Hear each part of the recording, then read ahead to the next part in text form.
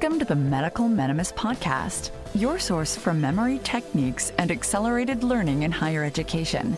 Now, here's your host, Chase DiMarco. Welcome back. I'm your host, Chase DiMarco, and today I want to cover something that I recently covered in an interview with Sam Smith on the MCAT Basics podcast. We were covering the different evidence-based techniques as we usually do, and I mentioned interleaving because this is one of the evidence-based study techniques, but it's a little tricky to get the hang of. It's a little complicated because there's no golden rule. There's no 1-1-3-1-1 rule like we've discussed in past episodes for spaced repetition. There's no real evidence that doing it this way or that way is going to be better. And I think part of that reason is because there's so much complexity to it. It depends on the number of topics you're covering, how much depth you need on each topic, what the material is, the individual and their schedule, and so many other factors that there's no best practices. There's no best way to go about it. Here are some tips that I've found in the past to be useful to look out for. And you're going to adjust this as you go, as you find out what works best for you. But here's a good starting point. So let's say we're doing this on a discipline-based approach, and we have things like anatomy, biochemistry, physio, pharmacology, and we want to divide these up over our week. There are a couple of different ways we could approach this, but here's one way we could do it. We could start ramping up at the beginning of the week. Let's take one of the larger topics, at least when you're in med school. Anatomy has a lot of new content that you have to cover. But maybe we don't want to jump off going 0 to 60 in under 3 seconds or something, but we're going to ramp up our study process a little. So let's say Monday we're going to study just anatomy, but we're going to put about 80% of our total time, energy into this study, and then take a little break. Then Tuesday, we're going to ramp it up. So we're using 100% of our energy. We're going to divide it up, maybe 80% towards pharmacology, and then 20% for review of anatomy from yesterday. Wednesday, we can pick up a little bit more, adding more topics to it. Maybe we'll want to pick a smaller subject here, so we don't have 3 large categories, large topics all at once. So maybe we can dedicate 60% of today to biochemistry, 30% for yesterday's pharm, and 10% for the anatomy that we started covering on Monday. So you see, by dividing up our time like this and ramping it up, and also giving some time to the previous topics we've been studying, this helps to avoid the forgetting curve. And you can think of this as a 3-day rule, where basically after 3 days, you're going to forget most of what you studied 3 days ago if you haven't reviewed it in the meantime. And by dividing up these topics as well, we can prevent burning out from just one thing. If I spent all week studying one topic, whether that be pharmacology or anatomy or even something as advanced or diverse as pathology, I'm going to get a little burnt out on that topic. So by interleaving these materials, we can use it as a spacing effect. We can use it to intermingle different topics and maybe find some similarities between these different disciplines. And we can prevent burnout from studying one thing too much. On top of interleaving our discipline-based approach, we can interleave our materials that we are using to study. So, for instance, you might want to start off with a quick review book or video lecture on the topic, just to get a refresher of the material. Then you might want to use QBank questions to really make sure you understand the material in depth and you have that rehearsal knowledge. Then you might want to use flashcards to add extra repetitions to certain topics that you're struggling with, that you got wrong or need a deeper dive in. And you can always elaborate on these. As we recently covered in elaborative interrogation a couple episodes ago, getting a deeper dive into this material, you might find more connections between them. You might get a deeper understanding of that one subject individually.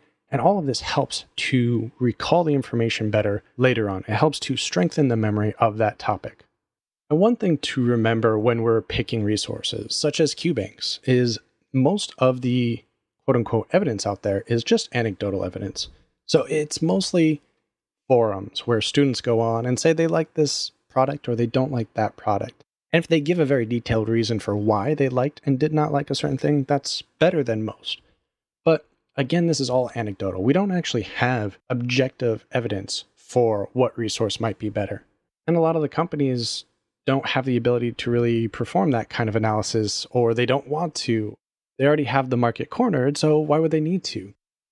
So when we're discussing anecdotal evidence between maybe the top-rated content out there and maybe the second or third most popular content out there being rated by students, the actual difference between them is probably pretty insignificant.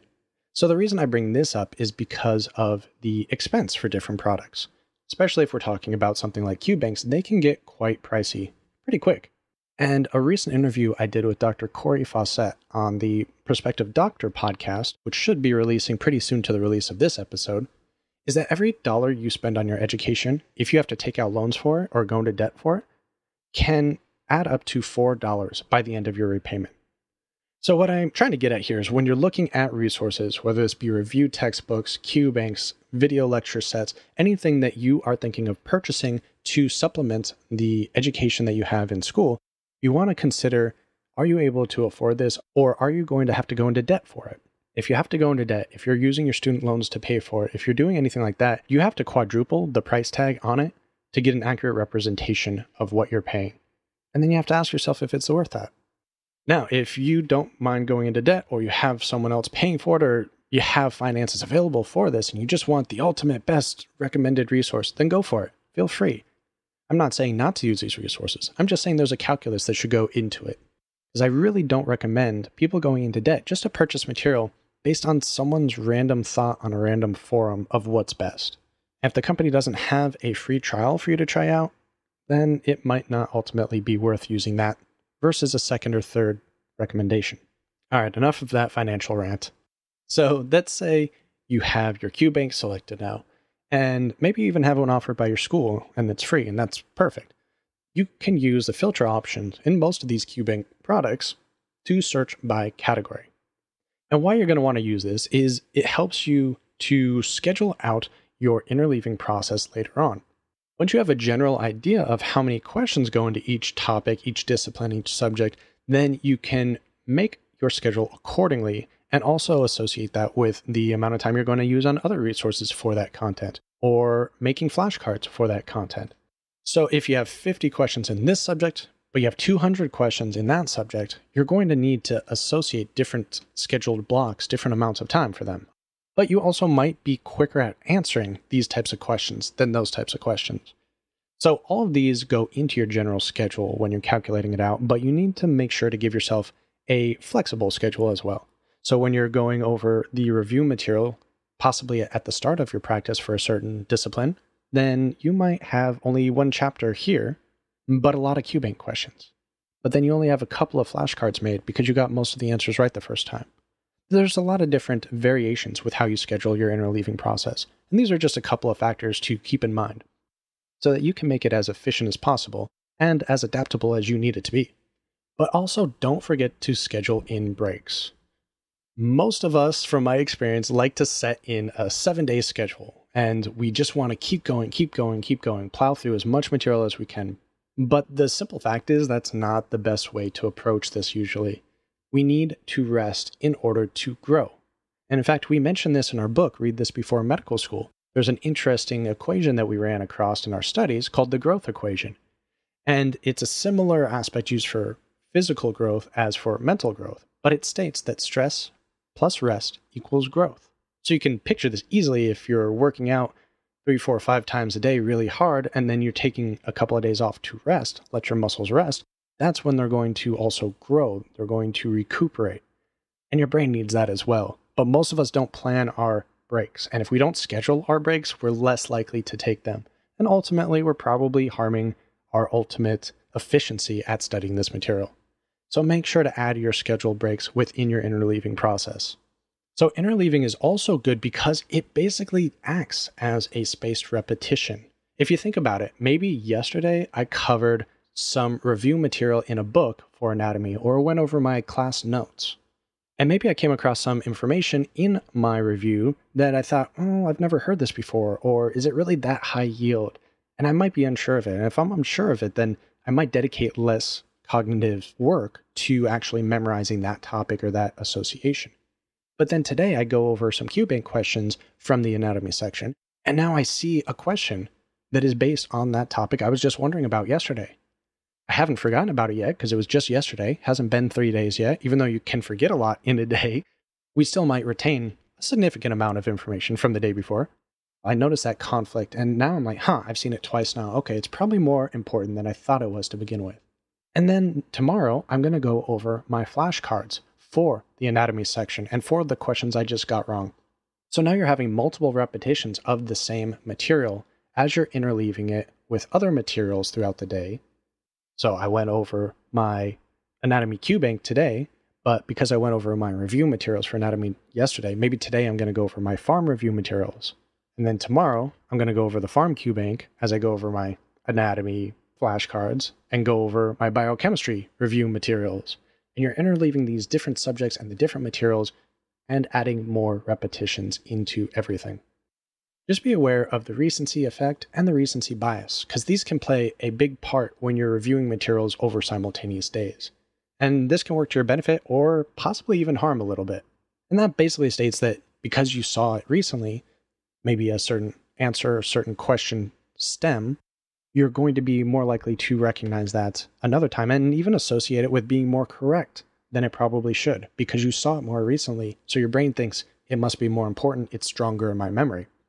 This can be great when you're learning difficult but still high yield materials because you've covered it so many times. Now you're getting the extra repetitions, you're getting the recency bias playing a part and saying, okay, I recognize that too. It's probably that one. But if it's something you haven't covered in a while, it's a less high yield topic, you're more likely to accidentally pick an answer based on recently seeing something about it than based on any actual strength of the association of it being a correct answer. So just something to be aware of. The more you can study your own metacognition of your thought process, of why you're actually selecting certain answers, not just because, I recognize that, so I'm going to select it, but ask yourself why. Why do I think that's right? Or why do I think this other one is less correct or incorrect?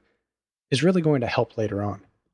And then lastly, I want to cover a topic that I recently ran across. You see it all the times in the forums, and it's kind of, I would say, conflicting information as well, because it has to do with going over Q bank questions twice.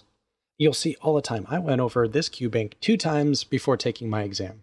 And at least anecdotally, I don't believe most students do this or can do this. It's very time consuming. And if you're one that can go through the Q bank that many repetitions, that many questions in that space of time, you're probably in the higher echelon of students in general. You probably have enough familiarity or past experiences or something that allow you to go through these questions much quicker than the average student can. So I don't think that really applies to most students. And in fact, in the USMLE Step 1 Success Stories by Physio podcast, I think they cover this in several of their interviews too. A lot of their students, the interviews that they conducted on their show, do not go over a certain Q bank 2 times. They use a multitude of different tactics.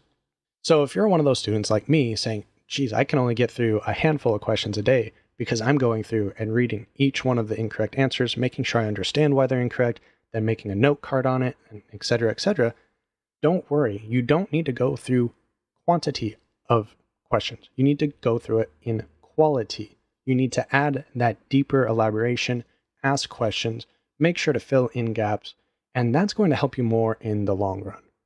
So if you have time, at least try to go over the questions that you got incorrect the first time to make sure you've made the necessary mental connections and you're now getting that answer correct. But you don't need to necessarily go over everything twice. So if you're not at that stage, if you're nowhere close to being able to finish that in your allotted timeline, don't worry about it. That's one of those things that you see on forums that usually only the top percentage of students can do, in my opinion anyway, from what I've heard so far. And there are a lot of things that are going to differentiate us from those students, and trying to compare ourselves to other students is just going to cause more undue stress. We are not them. We're not trying to be them. We're trying to be the best us.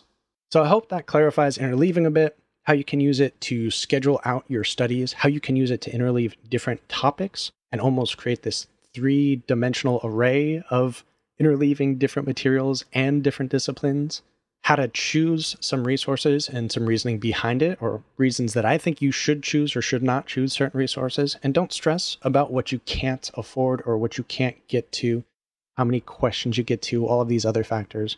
Again, we're just trying to stress our body enough for that growth equation. We're trying to reach a greater understanding than we had yesterday, and a much greater understanding than we had a week ago, and a much, much greater understanding than we had a month or several months ago. It's all about slow progress. So I'll leave you with that. I hope you've enjoyed this content. Please reach out with any questions you have, and have a great rest of your day. One great way to excel in your studies is to download our free PDF of study skills, memory techniques, and other fun tools that you can implement right away and begin accelerating your education. Go to freemeded.org/medstudent to download our free Essentials Guide or Read This Before Medical School. You can also purchase the full book with all of our tips, tools, and advice, Read This Before Medical School, at your bookstore of choice. And if you've already done that, please do leave a review at freemeded.org/book review.